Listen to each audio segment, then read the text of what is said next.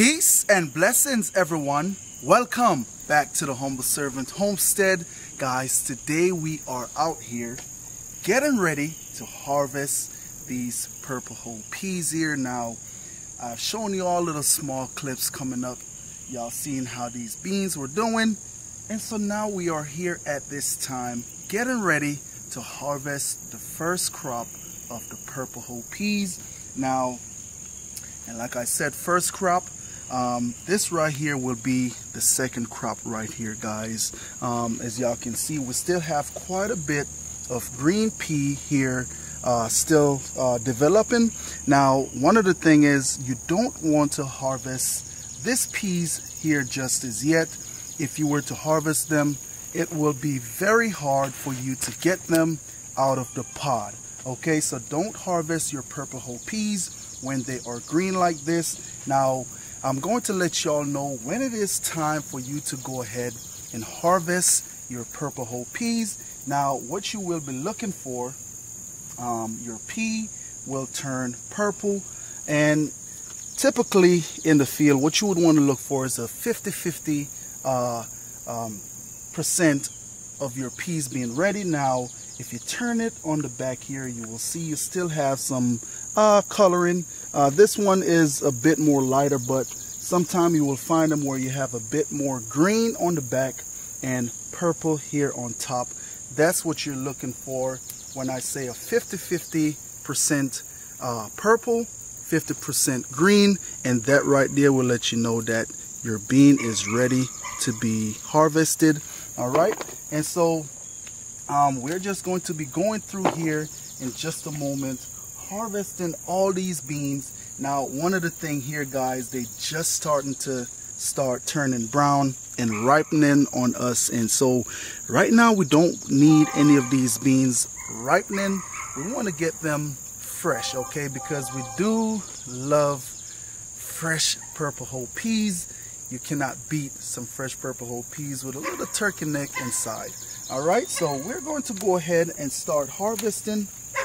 And so just to let you know that, hey, this right here is not all of it, okay?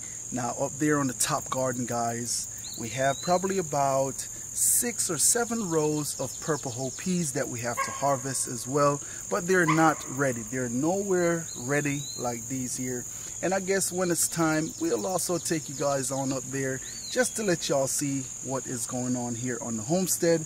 All right, and so so far everything is looking real good, and yes, we will have our work cut out for us here on the homestead. And so what I'm going to go ahead and do, I am kind of happy that it's just these 2 rows that we have. Last year we had this whole garden lined with purple whole peas. You can go back and check that video out. But we had purple whole peas, and we was down here as a family. We was just going, and we harvested a pretty good size amount of purple whole peas, and that was I was happy about that, because you think about going into fall, that's one of the things you want to do. You want to go ahead and start having food preservation, because in the fall time you won't be able to plant any purple whole peas at all. So that is why I like to plant them right around that time when fall is close to being approached.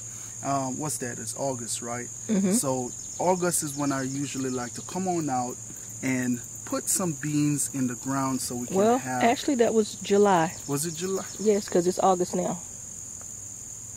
Yes, okay, so July. So we came on out in July and planted these beans here just so we can have a fall harvest.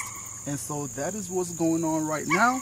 And so let me go ahead, get these beans, purple whole peas here harvested, and I will be right back. Stay tuned, don't go nowhere. And another thing, do you think this will be overflowing with beans? I think so. You think so? Yeah. All right, let's get to picking and see what happens. Okay.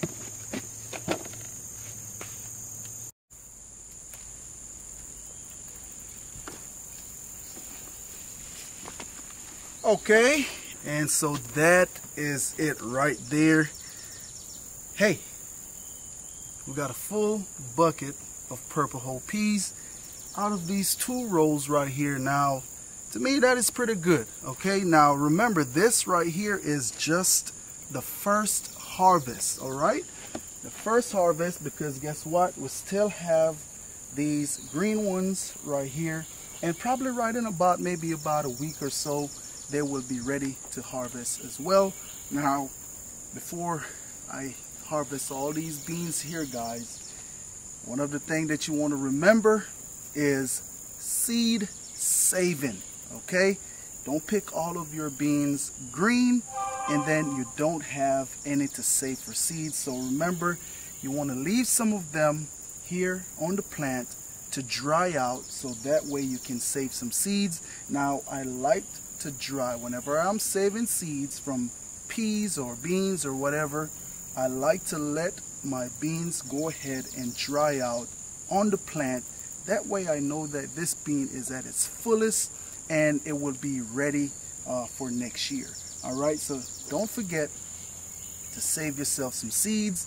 All right, and as y'all can look down this row, there's plenty of green purple whole peas still going down that row, and even we also missed some that we wanted to harvest for you know, not all the way dry. And so even that there, let's get into it, because these beans right here, the reason why I love the purple whole peas, simple reason why, guys, you can pick them at this stage right here while the peas are still green. And look at that, those are some beautiful peas, and as y'all can see how nice and fat those peas are. Simple reason why, because they have not dried out just as yet. And guys, these here are very delicious. Now, I just want to go ahead and show you all the difference between the green purple whole peas and the dry purple whole peas. All right, and show you the difference. And so, like I said, the reason why I like them, because you can save them at different stages. You can pick them green, shell them out, and put them in the freezer.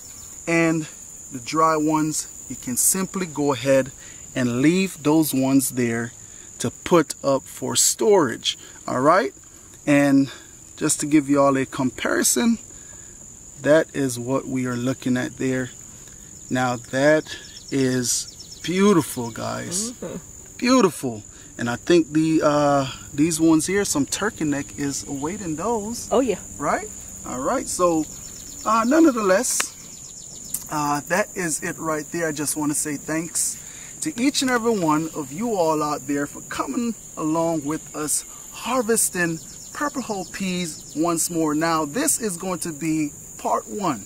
Okay, like I said, we still have quite a bit up there at the top garden that we have to harvest. I think I might take you guys along with us as well on that harvesting.